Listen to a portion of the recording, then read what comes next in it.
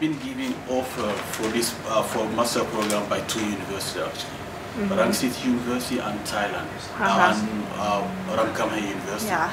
So I chose Ramkhamhae because it's close to my home actually. Actually, I'm not satisfied. Oh, okay. Honestly, because I can tell you I come from Africa, but the standard or the level of serious is better in Africa than here. Left my yellows hanging on the door.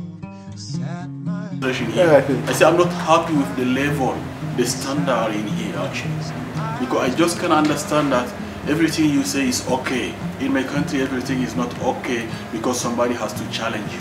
We don't fear challenge, but here people don't challenge you. You just have presentation, everybody clap, you go and sit.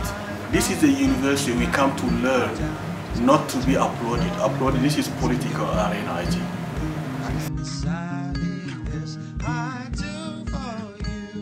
Alaiwa? Yeah. Now, I know they say alai. You need to respond back is ไม่เข้าใจหรอครับ ไม่เข้าใจหรอครับ People are clean, very clean. They want this kind of to be clean, to be soy in anything they're doing. They want to be clean. You can see the merchant, the food seller on the street is clean. So actually my plan in here, as soon as I finish, I will apply to a PhD in Canada. As soon as I finish. So you really want to work here? No. No. Okay. Okay. But I tell you something, is it allowed to talk? Can I talk? Yes. Yeah. Okay, then we talk. I think if we take a bit corruption out of Thai politics, this is the best democracy in the world.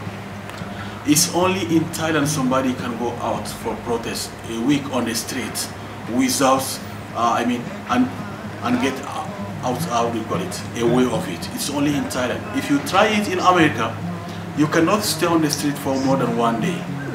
But if they want to move forward, they must change. If we want democracy, unfortunately, they like democracy, but there's no democracy in that country. Yeah. The Western powers who don't want to see these developing countries moving forward. At any time you are on a system that is moving on, they try to break it down to dictate you another system. So when we were on dictatorship, it used to be better than democracy. Then we come to democracy now. When it starts to be better, they will try to divide you again. Because actually they don't want you to move forward.